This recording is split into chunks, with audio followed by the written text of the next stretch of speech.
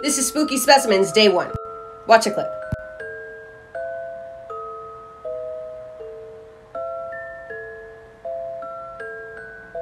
What can I say to make a room with thousands of scorpions a million times worse? Oh, this is the most dangerous scorpion in South America, the Brazilian yellow scorpion. While their venom is extremely toxic, that's not necessarily the reason why they're so dangerous. It's more the rate that they're invading cities. Let me give you a statistic. In the year 2000, Brazil documented 12,000 cases of envenomations. In the year 2018, the number was 156,000. So why is this happening? It's like they have cheat codes for survival. Their favorite food is roaches.